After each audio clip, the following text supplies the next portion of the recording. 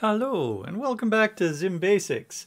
I'm Dr. Abstract, and in this ZIM Basics we're going to take a look at text on the canvas. And that's a little bit different because the canvas is an image. So it's not like HTML here where that's actual text. If you go to the canvas, such as opening up the cat here, this is now ZIM, and we can't, I can roll over that text, but that's called the label. It's a label on a button, and I can't select it. So this is an image. All this stuff is an image. There I'm swiping. So we do have a way that we can deal with that. Like I said, all of this is part of the picture. If we want selectable text, then we have to overlay a text area from HTML. And we've gotten around that in some ways by providing a keyboard. So here's an example of a keyboard. So there's a label that we can't select, but we can go to different parts of it. And then let's see, there's a QWERTY keyboard, and we can type in here. And so if we need to type into a text field, this is a label that we're adding letters to. So that's one way to do it. Or what we've done is, let's close this. What we've done is provided, and I'll scroll on back, it's new to ZIM cat. Oh, there's some more text too that we're doing to allow, it's a thing called label letters instead of label. Label, like I said, is that image. Label letters divides that up into each letter is an asset. And then we can make different colors or bolds and emphasis and underline colors, etc. in or background colors in that case, or even tag with a link. We can adjust our canvas text, our canvas label, as if it were simple HTML, I guess, to add those kinds of effects to our text. That isn't done all that much. Like we're not working with lots of text for articles and stuff like that for the most part. We may do for many years on the canvas without that ability, but lately we added it to label letters, so you can have a look at that if you so desire.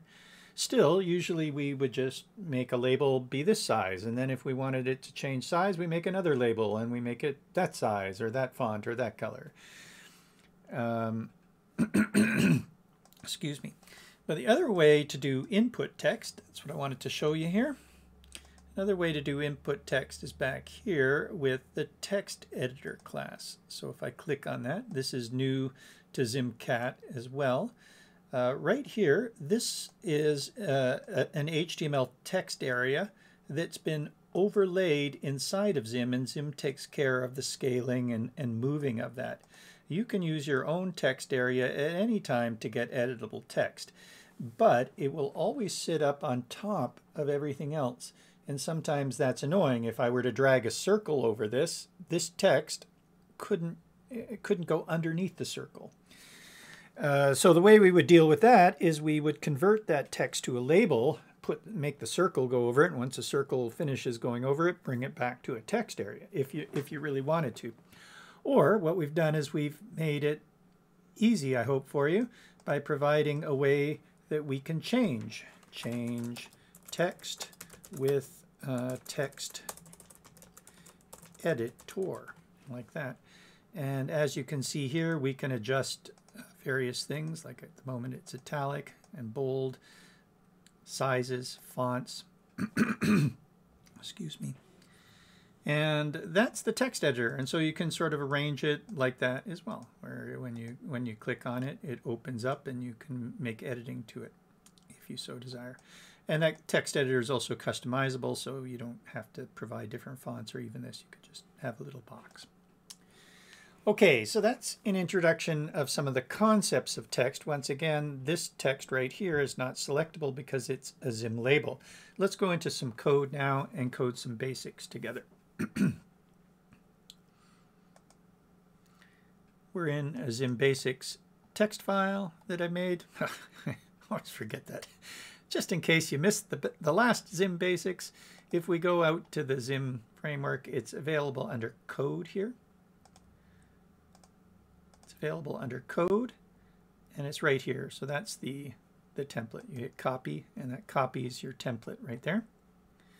And then you can copy that into text editor. All right, so to make text, it would be a new label, just like label L-A-B-E-L, just like any other display object that we show. A label is considered a component of the ZIM display objects. It's the very first component that we show in the docs, as a matter of fact. Why don't we go take a peek?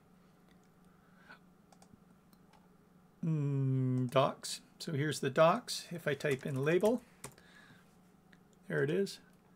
So here are the display objects. Excuse me, there's our basic display objects that most of these things are made from. Here are the custom sort of shapes, or shapes like circle, rectangle, triangle, polyline, etc., squiggle, and blob. So those are some shapes. And then we start in components, and label's the first one. We also have a few other things that relate to labels. Label on path. Guess what that is? Label on arc. Guess what that is? Label letters that we mentioned, and then we move into button. So the button itself has a label. And if you don't pass a ZIM label into the button, then it will make a default label and use that. But you can customize anything to do with the label. Look at this: text, size, font, color, roll color, shadow blur, align. As a matter of fact, let's open this up, and there they all are there. So lots of parameters with label, which is why we made it so that we could pass into the button. If we wanted to, we could pass in a label so that we don't have to in the button. Imagine this. This is the button. The button also has tons of parameters. Well, if we had to add all of the label parameters to that as well, we'd be in trouble. Any of the components, when it deals with the label, the color parameter is the color of the label, and the roll color is the rollover color of the label. The background color is the background color of the component, like the button, for instance, and there's the roll background color. You can replace the label on something like a button with icons. So in here somewhere, I'm just looking for it, is icon and roll icon, but that won't automatically replace the label, just in case you want to put an icon that also has a label. So you would set the label to quote, and then you could place in there an icon. Anyway, that's more button stuff. This is the label. We'll leave our docs here on the label, and of course you can go through and have a read over that. We'll leave it here on the label just in case we need it again. But let's continue on coding our label. So the first thing is what text we want to say. Hello world is a common hello word. I don't know if I've ever done that. I did a little feature with all my misspellings of hello world, like hello work, hello world. I don't know if I ever said hello word. That's not a bad one. Excuse me, have the grumblies. I just had a lovely pizza sandwich. Yum, yum. That was good. So there it is. We've made a label, and we've passed in what we want it to say. We won't see it until we put it on the stage. So we'll dot center that on the stage and the stage.update. Let's have a look in Browser Plus. There it is. Hello world, once again, not selectable. But that's fine. For most of the time when we're making apps in ZIM, it would just be a label of something. It doesn't necessarily need to be selectable. As a matter of fact, it's preferred not to be selectable. I hate it when people make buttons and the text on the buttons is selectable. I call that bad interface. I don't want to be accidentally selecting the label of a button. So the things we make quite often, if we had to set a default, we would set the default probably to not selectable. Anyway, if we do want to select, as mentioned, we can add a new text area like so, and we'll .loc this at 100, 100. Save that and refresh here. And there's this text area which is overlaying, like I said, it's overlaying some HTML text in there. and yet it still handles the scaling of it. It jostles a little bit, but so be it. That's the nature of the beast. Excuse me. One of the things that I mentioned before is if we had a new circle like this, and we dot, well, whatever, dot, okay, well, dot center it just because it won't be there for long, and then dot drag. Well, watch what happens. So we refresh here. If I type some text in there, there's the text, and I pick up the circle, and there's nothing I can do about that. Because this text is an HTML overlay on the canvas. It's overlaid to be there.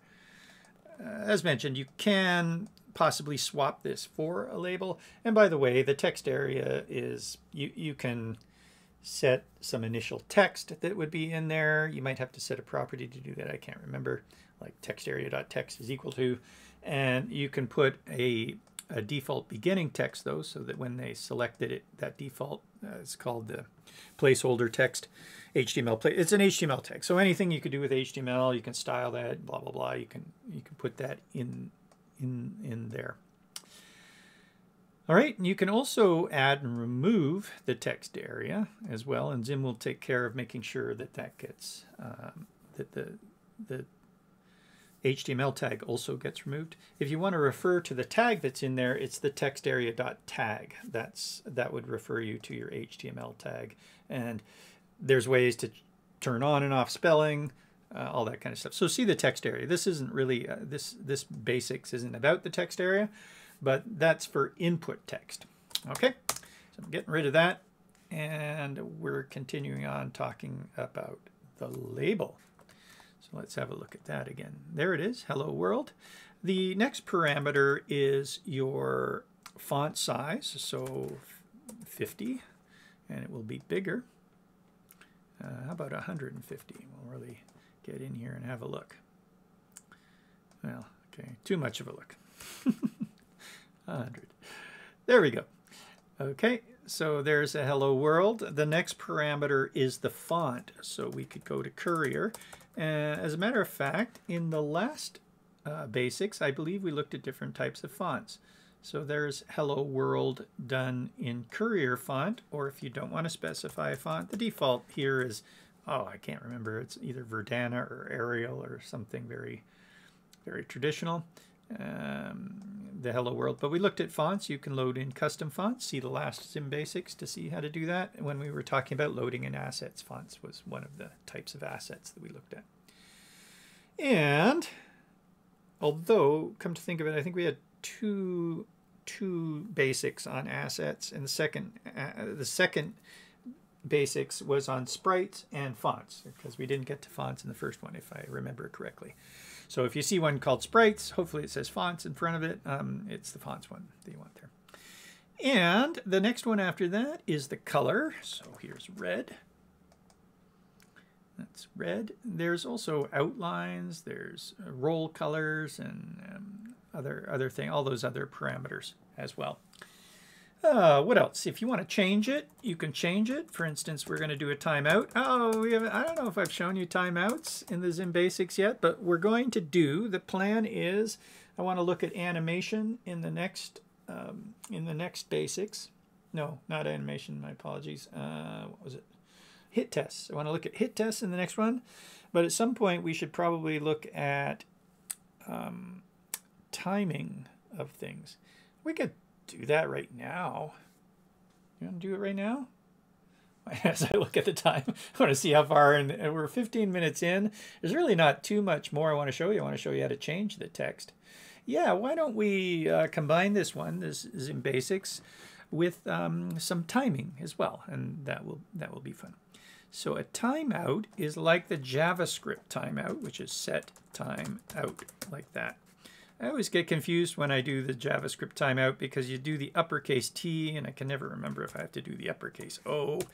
But anyway, set timeout, what you do is you call a function. So I'll put an arrow function, and then you have to remember to put how long, and it's in milliseconds. So this would be call this arrow function in 1 second. Well, we didn't like the fact that you put the function first and then the something else. Because everything else we do, frame.on, we put the something first and then the function.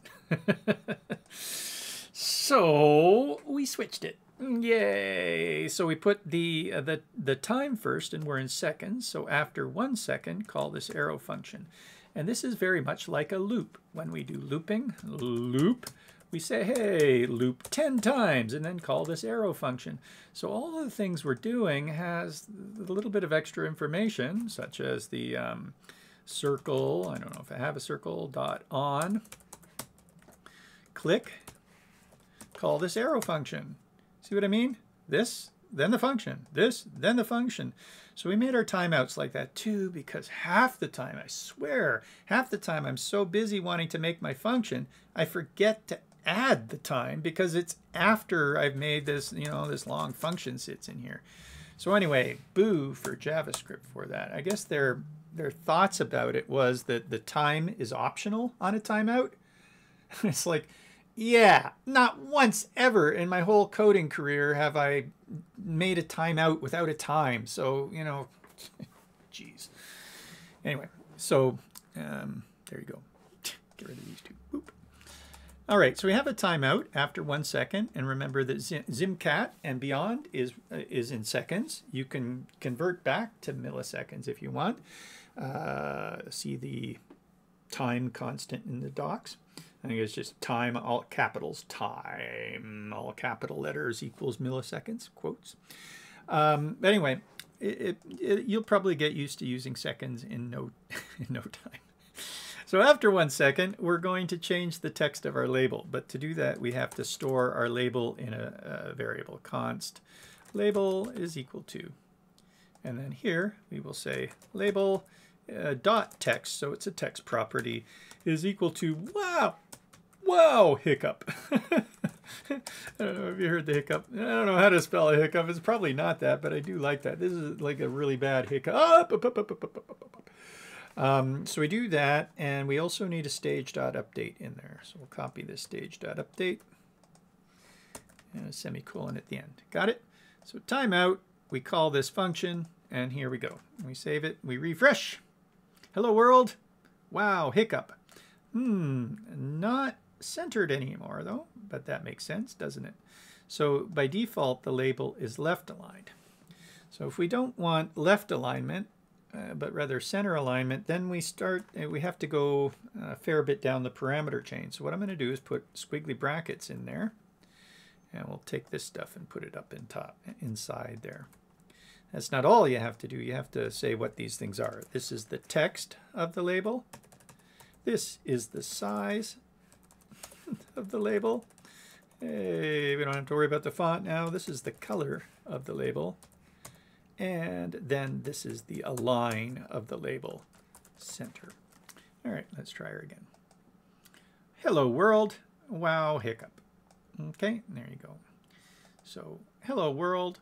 Wow, hiccup. The text has changed. You can also change the color of it at this point, or even the font and other things like that as properties.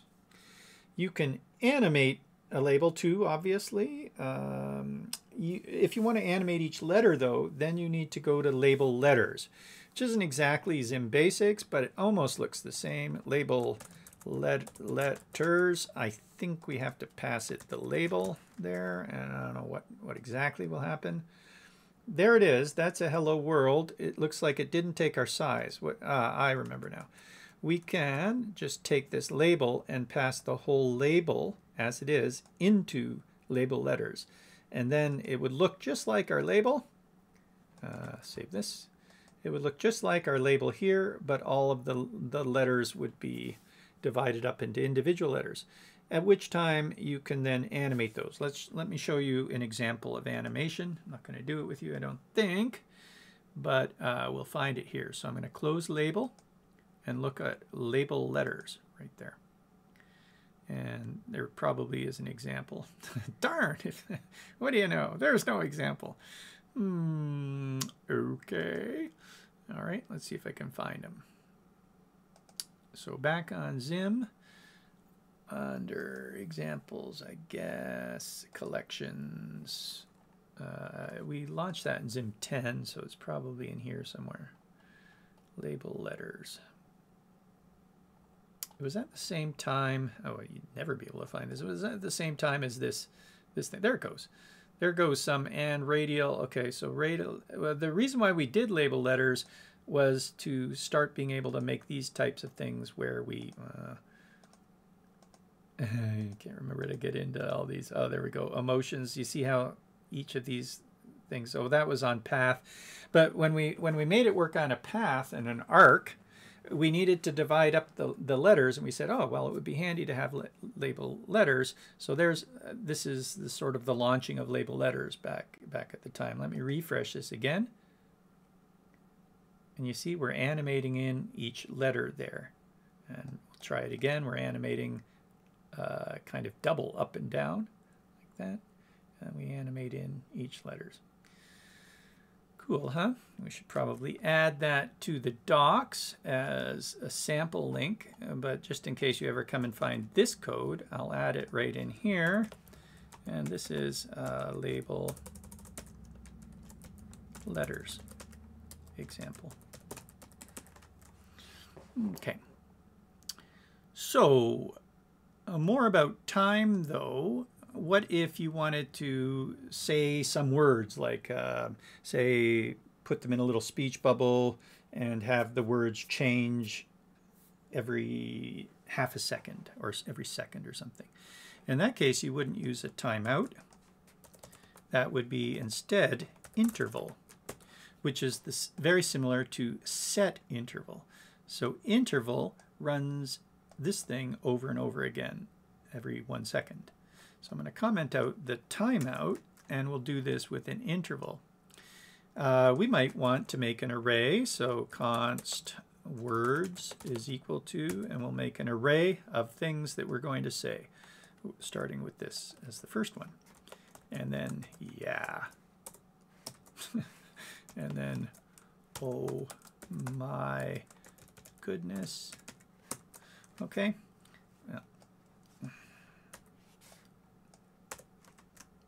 So there we have 3 things that we want to say. Wow, hiccup, yeah, oh my goodness. Oh, what's the first thing that it says? I can't remember. Doesn't it say something to start? Does it really say wow, hiccup to start? I thought the label said something. Where is it? Ah, there it is. It says hello world. So this really is the very first thing that it says, hello world. And we'll have to sort of figure out what we want to do there. What I was thinking is, as we do the interval, we could just cycle through them. Play this one, this one, this one, this one, and then go back to the beginning. But we run into a little bit of problem if it's already saying hello world, and then we make the interval do the first thing in the list, then the interval is going to say hello world again. So I don't know, we could probably fool the system by putting it at the end. There's another option too, but let's just this we'll keep it simple for now, and then we'll take a look at that other option if we have time. So here's now an interval, but for the label.text, I'm not going to just automatically say that one. I'm going to base it the first time it's going to do this one, then this one, then this one. All right. So we could do that with raw code by keeping track of a count of some sort. So we could say let count equal 0. As a matter of fact, I suppose we could increase the count before we use it, and that way we could have put the hello world at the beginning. That would be another one. Anyway, and then inside here we can increase the count plus plus, but we would want to use it the 0 one first. So here, instead of saying this, we would say words at count plus plus, like that. Yeah. So this is a post assignment operator, which means the very first thing it does, when it evaluates this the first time, it will still be 0. And then after it's evaluated, it will increase it. So that means we're going to get words at 0 first and assign it to the text in update. All right, so that would be one way to do it with the count. Let's see if it works. We're going to run into a problem eventually. Hello world. wow hiccups, yeah, oh my goodness, hello world, undefined, undefined. There's the eventually has just hit. So the count is increasing, and it went longer than the length of the list. So we're in trouble. The way to get around that is with the modulus. But I want to show you, I don't even want to use a count because that's kind of given to us in interval. Something that the ZIM interval has is whenever we call that function, we get passed an interval object. I usually call that obj. It's sort of like in events, when we receive an event, we often collect the event object E, at which point we just would do that. But here in the interval, or in a timeout, we get passed an interval object obj. And that interval object obj already has a count, obj.count. Now the count will tell us how many intervals have gone by. So the very first time it runs, it will already be 1 because 1 interval has gone by. We have the choice on interval, which actually would be handy because that means we could take the hello world and put it back at the beginning, because it will skip the 0 element at the moment because the count of the interval is 1 the very first time. All right, so the other option though would be to say, and we don't want to do this option, is the next parameter of interval, I believe, is it's either do you want to start right away, or how many times do you want to run? And I'm going to have to look at the docs. I can't quite remember. So I'll look at the docs under interval. That will pull up interval. So the time of the interval, what function to call, the total number of times, and do we want to start right away? So you can say only run this interval 5 times, and then only go 5 times. And do you want to start right away? If you start right away, so this would be null because we still want to go forever. You know, if we did, we could actually say the length of words probably. But if we want to start right away, we would say true, in which case the object's count as to how many intervals have gone by would be 0 the first time. Then once 1 interval passes, it would be 1. So that's a little bit tricky, but anyway, it's not the end of the world. I would call it a feature, like it's a good feature. We can, because this will be 1 to start, we can bring the hello world, and this will be handy as we'll see later. We can bring that hello world into the start of it like that, and let's watch what happens. We're still going to run into the same problem as we had before. Hello world, wow hiccup, yeah, oh my goodness, undefined. Because as the count went past the length, it's undefined. But that's easy to solve. We use a modulus, it's called. It's a special thing called a modulus, and it would be the words dot length. Like that. So what a modulus is it's you divide it and then you take the remainder. It returns the remainder. So as once the count gets longer than the length of the array, it will the remainder will be the very first time when it's equal the length, it will be 0, the remainder. Therefore, it'll go back to 0. When it's 1 longer than the length of the array, it will be 1. And so it'll start counting all over again. So in other words, this goes 0, 1, well, it goes actually 1, 2, 3, 1, 1, 2, 3, and then when it's 3, that's great, it'll be 3, but when it hits 4, that will be the length of the array, and it'll go back to 0. So the 4th one will be here. So it'll go 1, 2, 3, 4, 5, 6, 7, 8, 9, etc. So it'll keep on looping. And, ladies and gentlemen, wow, hiccup, yeah. Oh my goodness, hello world, wow, hiccup, yeah. Oh my goodness, hello world, wow. Now, another thing that's kind of interesting is that if I were reading this, I almost can't read wow hiccup or oh my goodness because it's going too fast for those ones. But the word yeah, I'm stuck on. Yeah, waiting, I'm waiting. So if we wanted to adjust the length of this interval, If you were using raw JavaScript, you'd be out of luck. You'd have to use a timeout, and then each in the timeout, you'd have to decide how long the next timeout would happen, and you'd end up with a function that calls itself. And that could be kind of twisty.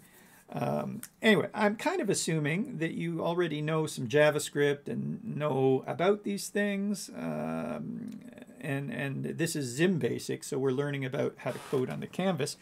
However, some of you might be coming in without much JavaScript experience as well. So who knows? So I may have gone through the modulus kind of quick for you. Sorry about that, but I'm sort of assuming that you already know how to use that. All right, now watch this though. This is really cool. This value right here can be a ZIM VEE value, a parameter that is dynamic. That means we can make it change. Each time it gets called, we can make it change.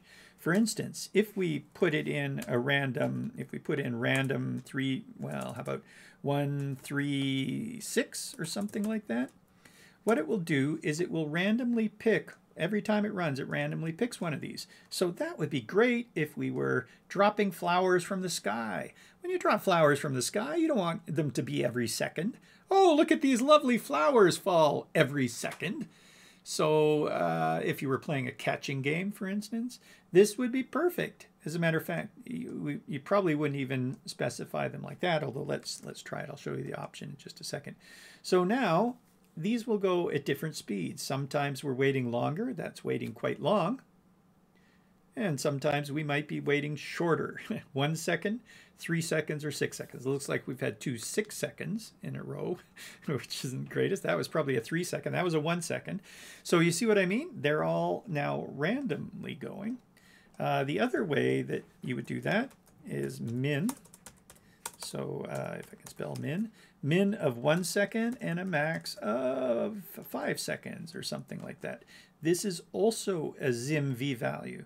Now ZIM will pick within that range, and that would be great for falling flowers. I used to use bombs, but I'm a peaceful person. So now we have falling flowers. All right, but you can also do a series is another of the ZIM VEE values formats, is a series. So we could make it, let's have a look at these words we've got here. We've got a hello world. Why don't we make hello world be a minute? A second, I mean. Wow hiccups can be 2 seconds. Yeah can be 0.5 seconds. And what's the last one here? Oh my goodness, what do you think? 1.5 seconds. There we go. So now we have a series that looks like this, although it's a bit tricky. The first time it's going to be 1 second, so it's going to wait 1 second while it reads this. Okay, I think that's right. Alrighty, let's run it. We refresh here. Well, that didn't look too good. Hello world. Wow hiccup. Yeah. Good. Yeah, it's just the yeah is quite short. But what do we do when we refresh this hello world? Oh, there it is. That's fine. Wow hiccup is longer. Yeah is too short. Okay, so we still want probably, well, I don't know, 0.8 seconds maybe on that. And we refresh. Hello world. Wow hiccup. Yeah. Oh my goodness. Okay, 0.9 on the yeah, and 2 is too long, 1.5, and let's try it. So I'm tuning it here. Hello world. Wow hiccup. Yeah. Oh my goodness. Hello world. Wow hiccup. I think hello world's even too short, isn't it? Let's go 1.5, 1.8. You could almost proportion it to the length of the letters. As a matter of fact, if you wanted to, you could proportion it to the length of the letters. You could give each letter like 0.1 second or something like that, maybe a bit longer, 0.3 seconds. Because the other type of value that can go here, the other type of ZIM VEE value, is a function. So we could call a function, and the function could keep count and count the letters, and then return a time that is based on the number of letters, like that. Isn't that amazing? So another of the ZIM VEE values is a function can go in there. So great, we talked a bit about ZIM VEE values. We've talked about an interval. You can clear an interval if you want. We wouldn't want to, but I suppose we could say if before we put in the parameter of how a count here, we used to do it this way. If obj.count is greater than or equal to, I'll just put an equal to, anyway, I'm conditioned to do that though, greater than or equal to obj.total, I think it is, like that. Then you could say obj.clear.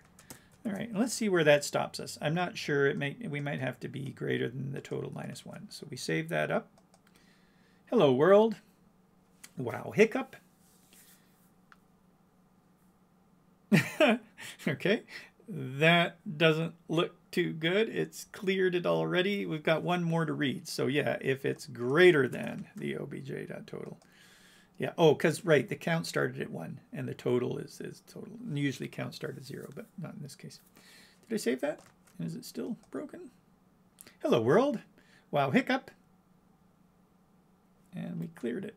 If obj.count is greater than the object total. Well, let's see what the object total is. Zog obj.total. And how about the obj.count? Obj.count, comma. So a zog like this, and if we want, we can put a color there, green. A zog like that can accept any number of parameters. And we'll go into here, have a look. 1 and minus 1. So the total is minus 1. Where did they get a minus 1 from? I'm not sure. Obj.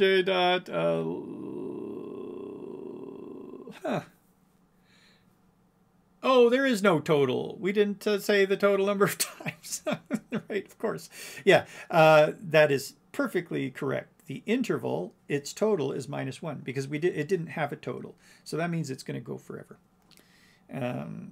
If the interval had a total, then we could do it that way. We could stop it. Well, it would stop because it's got a total. We want the words.length. So instead, this should be words.length. So that's one, and we won't even bother zogging it. So if the count is greater than, I think, or equal to the words.length, let's clear our object. And we try this out. We still be off by 1. Hello world. Wow, hiccup. Yeah. Oh my goodness. Hello world. Yeah, we're off by 1. So it's now stopped at hello world. So if it is greater than or equal to length minus 1. Okay, check it out. Ready? Hello world. Wow, hiccup. Yeah. Oh my goodness. Cleared. So that's what I wanted to show you, is that the interval can be cleared like that. What if we wanted to clear it like if we clicked on something, for instance, if we click on the stage? Well, that would be stage.on stage mouse. This is a weird one. Stage mouse down. Stage mouse, or sorry, just mouse down is you'd have to mouse down on something that is on the stage. Then it would do it. But stage.on stage mouse down is actually going to call this arrow function when we press on the stage anywhere. And at that point, we can't say obj.clear. It's not very, I mean, we could arrange it so that that happens. We could store, or we could declare a variable out here and put the object into that variable and then use the variable on the outside. Because of scope, we can't use obj because obj is only available inside this interval function here. It's not available outside. So anyway, we wouldn't clear it that way. I'm going to take away that clear right there. And by the way, just to finish that off though, we don't need to do that. We could have just passed in null for, oh wait a minute, yeah, I think this is the total right here. First parameter is the total. And let me just check that though. I still can't remember. Yeah, the first parameter after the call is the total, and then immediate. So this would be words dot length, I think. Okay, and I believe that would do the same thing. Why don't we check that out? So you see what we've done, we put the total of the words.length in there. And when we refresh here, we get hello world. Wow, hiccup. Yeah. Oh my goodness. Hello world. -1. Refresh. Hello world. Wow, hiccup. Yeah. Oh my goodness. Period. It ended. So that means it was already on the first one. That's why it has to go the length -1. It's already on the first one. So only go 3 more times, basically. 1, 2, 3, and stop. So that would have worked. In other words, no need to do that. But it's sometimes handy to be able to clear your interval when you're inside the loop. If you check on something and something else has happened, like a timer is finished or something, then you could clear. Or you would do it that way. But what I want to show you now is how to clear the interval if we've pressed on the stage. And already mentioned, we don't have access to the object. So instead, we store it in here. We go var inter is equal to. So just assign the return value of the interval to a variable, and then use that inter.clear. All right, and this will then stop the interval from proceeding.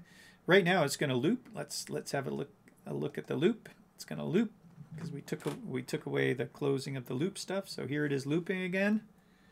Hello world. See, it's going, and I'm going to click on the stage any minute. Yeah, I click on the stage, and now it's stopped it. Oh my goodness, because we cleared it. There's also a pause to the interval. I've been talking a lot. You can pause and unpause the interval as well. So you could toggle the interval through that route. And you can find out if it is paused as well. So pause will just automatically pause it. Pause false will start it up again. Pause at not paused, the interval object.paused, will toggle it in a sense. Do you want to see that? And maybe we should just in case. 'Cause it sounds like fun, huh? It sounds like, oh, can you imagine if somebody were speaking to you? I think I've used this. Somebody speaking to me in a speech bubble, and I said, whoa, whoa, whoa, whoa. Wait a minute, I got to take a telephone call. Pause, and then you click on the stage, and it slows down. It stops, so you can read the thing, or take a breath. And then you click on the stage again, and then it goes, or whatever it is, maybe a pause button. So let's try that out, and we will say pause, and then inter.paused. So let's have a look at this. I think it has to be not inter.paused. Inter.paused will tell us if it's paused or not. We want to pass in, so if it's not paused, if this is not paused, it's running. Not paused will be true. Okay, and therefore we are saying pause true, so please pause it. If it is already paused, if this is true, then this thing will be false, and pause false will turn it to stop pausing. Oh my goodness. All right, let's try her out and see if it works. So there it is, hello world, and I click, and it seems to be paused on wow hiccup. So I click again, and now it's going again. Oh my goodness! Hello world, wow hiccup, yeah, pause. I clicked. It's not going. Click. Oh my goodness! Wow! You know, wow! Oh, okay, super. So there's playing around a little bit with intervals and timeouts. And we've looked at text. Hopefully that's enough for you with respect to text. We could randomize the color of it. We can animate the color of the text. I wonder what that would look like. Label.animate. And in here we will say props, color, blue. And time, well, we can keep the time as 1. We'll just say loop, true. Should we rewind? I think we should rewind. Rewind, true. Okay. Wow, hiccup. Yeah. Oh my goodness. Hello world. Still work with pausing. Yeah, it didn't pause the animation, but we could do that too. Any animation, we can pause all animations with animate.pause, so that would be the same thing here. Well, this maybe we'll do it like animate. What is it? No, pause animate, sorry. Pause animate. And I believe it would be the same thing as that. Okay, let's try it. But this would pause all animations. Hello world. Oh, see, it stopped the animation at a gray. And there she goes again.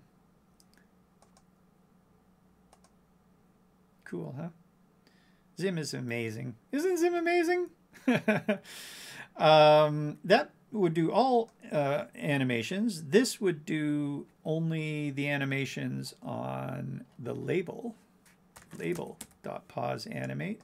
And if you had multiple types of animations on label, you could even add an ID to this animate and then pause only that type based on the ID. All right, so that would work as well. Why don't we leave it at that then? It's been a wonderful time talking to you. The one type of, we did both intervals and timeout. The other type of timer we use is called a ticker. And the ticker is runs at the frame rate, runs all the time. Maybe I can just throw in a little bit of ticker as a bonus. Tickler. Ticker.add, run this arrow function. So we use the ticker class directly. There's only one ticker, a master ticker of it all. And it's kind of like the frame rate that everything runs at. We can change that frame rate with a ticker set FPS or something like that. There's all sorts of nuances with tickers. But anyway, a general thing that we can do with a ticker is we could animate it easily. Label.x++. This will, every time the ticker runs, will move the x property of the label by 1. Ah, goodbye label. So that's sort of how you would animate before you even knew about ZIM animate. All right. Unfortunately, off it goes. It won't come back. We could put a conditional in here to make it come back or something like that. But that's one thing that a ticker does. A ticker can also help find out if something is hitting. Hey, that's a great idea. Why don't we look at hit tests in the next ZIM basics? And when we look at hit tests, we'll explore a ticker a little bit more. So as a matter of fact, why don't we just delete it right from there so this thing stays on the page when you look at it later. Okay, I'm Dr. Abstract, and this has been a ZIM Basics. If we can get back to it. Hopefully you're having fun with these, and remember that in the Learn section, there's all sorts of more ways to learn in here, including a wonderful video series, ZIM School, even kids you can take a look at, and a great text guide, almost like a textbook here. Mind you, ZIM School is much like a textbook as well, so with a bunch of lessons in them. And then many, many tutorials on some of those JavaScript basics. These tutorials are quite old, but they're still valuable. And then all these ZIM bits. We talked about a falling and catching game. That's one of the favorite things that are in ZIM bits. What does it look like? It looks like a little robber. I know how to find it. Oh, I can do it. There it is. Right there. A little falling catching game. I'm catching coins, but I don't want to get hit by bombs. Oh, bad bomb. To do that, you have to know about hit tests, and that's what we're looking at next. But we also probably used an interval in here to make that little game going. And in any of these, you can view the code, where we've got lots of comments and steps to make these types of things. All right, I am Dr. Abstract. Once again, it was great to see you, and I'm that little guy there. Come on into zimjs.com/Slack or zimjs.com/Discord, or find them down here, right here, Slack and Discord. Hey, come tweet with us too. Be lovely if you could follow us, and maybe we could try and follow you too. If you make anything with ZIM, tweet some stuff, show us. Get social. Woohoo! Ciao. Have a great day.